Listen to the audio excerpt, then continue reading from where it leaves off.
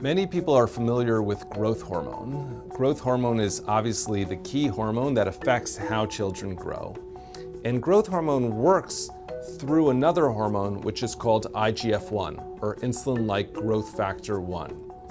And for many years, pediatric endocrinologists have been familiar with growth hormone and IGF-1 in measuring these and helping to diagnose children with growth hormone deficiency. Well, just around 2 or 3 years ago, our group identified 5 children from 2 families, one in America and one in Spain, who had mutations in a new gene, a gene called PAPA2. And we found that PAPA2 was very important for regulating how IGF-1 was able to work and able to bind to its receptors. So IGF-1 is found in your blood and in circulation, bound to specific binding proteins. And PAPA2's job is to free it up from those binding proteins, allowing it to work, allowing it to promote growth.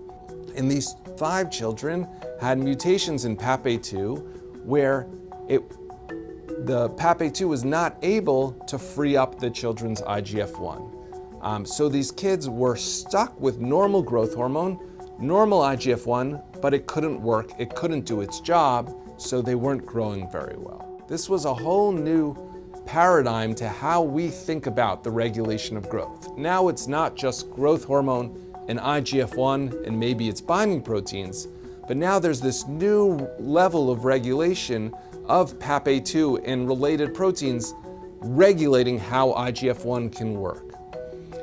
So as a follow-up to our initial study where we found these children with this rare genetic mutation in the gene, we wanted to ask the question of what is PAPA2's role in normal childhood growth?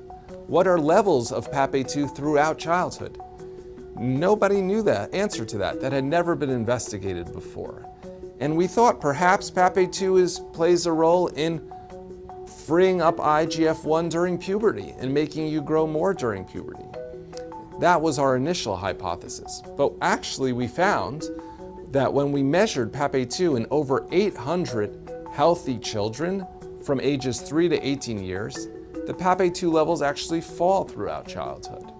And we're just starting to learn about the relationships between these PAPA2 levels and the free form of IGF-1 and the binding proteins. So our study is really starting to explore how PAPA2 plays a role in the normal regulation of growth throughout childhood.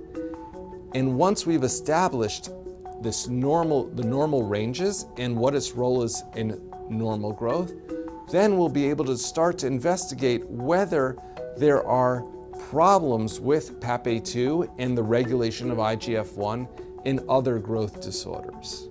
So this is really just laying the groundwork for many more years of research and investigation into childhood growth disorders.